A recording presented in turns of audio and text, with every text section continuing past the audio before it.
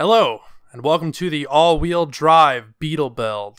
I'm quickly going to show you what the plan is. So first, we're going to take my 67 Beetle here. We're just going to get rid of the wheels there. Then we're going to get a Subaru. Just going to get the top out of there. And then we're just going to sandwich the two together. Easy. So along the way, I also want to do a pricing breakdown.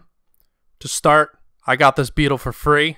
I traded a guy some welding work. Guess who made out on that deal?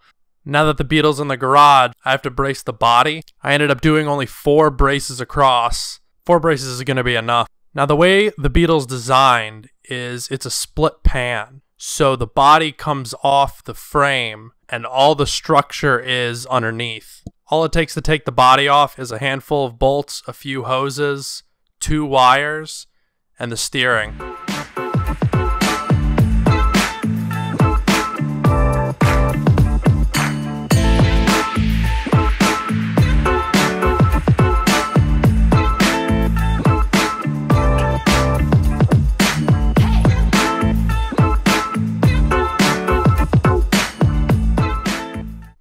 On the Beetle, the nose is part of the body. It doesn't bolt on. I ended up just cutting it off. I'm going to go with a whole fiberglass front end in the end, but we'll see if there's any fitment problems when we get there. When I took the body off the thing, it looked like someone tried to replace one of the heater channels already. They didn't weld it, so one of them came off and the other one's completely rotten. So while it's off, I'm going to be putting new heater channels in. They were $150 a piece, but I'm only going to be using a small section of them. That's why I didn't bother doing it the proper way. The right way would be to bolt the heater channel to the pan and then drop the body on top and then weld it solid. I only need the top part where the sill is. The first problem I've already run into is the lower hinge sheet metal is supported by the nose. So when I open the door starts to sag. But in the end, I'm just going to weld it solid, so it doesn't matter. Now ain't that pretty?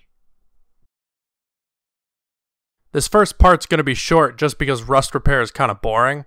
But in the next video, we're going to reveal the Subaru and start getting that torn apart. And some other notes. The only other all-wheel drive Beetle I know of is a rally car.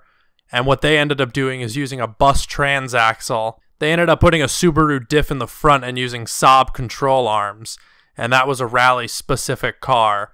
So from what I understand, mine is the first front-engine all-wheel drive classic Beetle. If you want to follow along in the build, consider subscribing and give it a like. Thanks. I'll see you guys next time.